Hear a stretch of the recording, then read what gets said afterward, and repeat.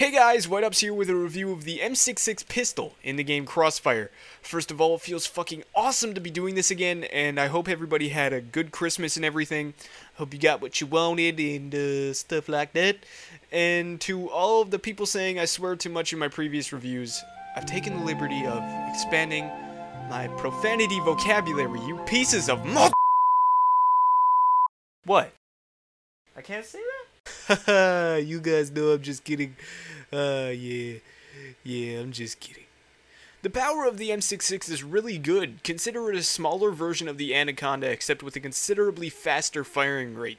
The damage is really heavy at medium and close ranges, dealing between 40 and 60 damage to the chest at medium and close range, and it's a one-shot headshot at both ranges. When you start getting too far back, you'll start noticing a drastic decrease in the gun's performance, as it is meant to kill in CQC, so it'll start doing a lot less damage, when you start getting too far back, and you're not exactly supposed to be picking people off with the M66 across the map anyway. Like, one person that probably does. I don't even know how he does it. He's supposed to be blind.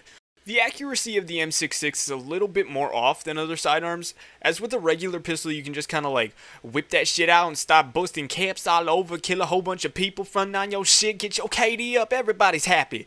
But with the M66 you kind of had to take your time, because just like busting caps makes the caps go all over. In other words, it's just a little inaccurate, and by a little I mean a lot inaccurate. A lot of inaccurateness. But when you're crouching and you actually take your time with your shots, it's good. The reload rate of this gun is 1.835 seconds. And if you a hater, I got proof. With clock noises. Proof is always better with clock noises. So yeah, as the black bar of time is clearly showing us, it is 1.835 seconds. So you have just about enough time to realize that you don't have any time at all, and you should be good to hop back into the virtual fight of 12-year-old guys dressed as women. Crossfire just got a whole lot creepier. The firing rate and weight of the M66. When you respawn, you have 6 out of 30 ammo, but depending on how much you like to use your sidearm, for me personally, I like to use it quite often. The ammo goes quickly, and usually you can only get 4, maybe 5 kills before running out of ammo with the M66. However, on the bright side, the gun is quite light and allows you to run quickly with it. I'd personally be pretty disappointed if a sidearm were heavy, though. That'd kinda suck. The model on the M66 is nice. It has that cool revolver look, and I just kind of enjoy looking at it. The skin isn't flashy or anything, it's just kind of natural, I guess you could say. And it's sometimes a good thing not to go overboard with logos and add-ons and stuff like that. And with the M66, it works nicely. The advantages to the M66. The power at close range is a definite upside. 2-shot kills are always nice, and if you can land the shots, you'll get frags indefinitely. The accuracy while crouching is another upside in my opinion.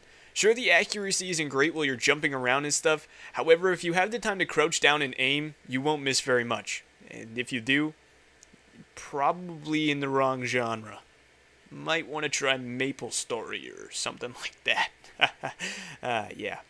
The reload rate is just another upside for me. I mean, it's faster than most pistols, which is just another edge against your enemy in most pistols-only matches. Maybe not in like a normal TD match, but, you know, fuck you, it's still an upside. The disadvantages to the M66. The accuracy while running gunning, like I said, it's nice when you have the time to like crouch and stuff, but usually you don't, and when you can't, it's quite inaccurate, and that can lead to multiple deaths if you're playing against someone who knows what they're doing. The ammo duration is another downside. Not being able to stay in the fight long with this pistol is kind of like a spark for great frustration, I guess you could say. I've talked to many people and they've said that not being able to stay in one spot or fight for very long is kind of like a downside to it, and playing with the gun kind of made me agree with that. On the same kind of note, another downside is the fact that the M66 is only really effective when you're against 1 or 2 people.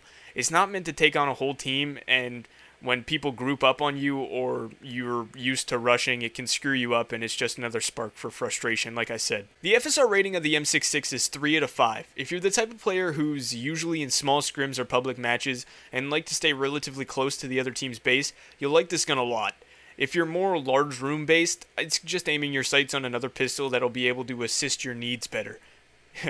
your special needs. guys. I'm not funny. Anyways, thanks for watching, you guys. Leave your reasons for liking or disliking the Ruger Mini 14 for a chance to be in the next review. Our next review will be out next week, so stay tuned for that. And remember to subscribe, comment, and like this video. And remember that for every dislike, a 10-year-old finds free VIP hacks to your favorite game.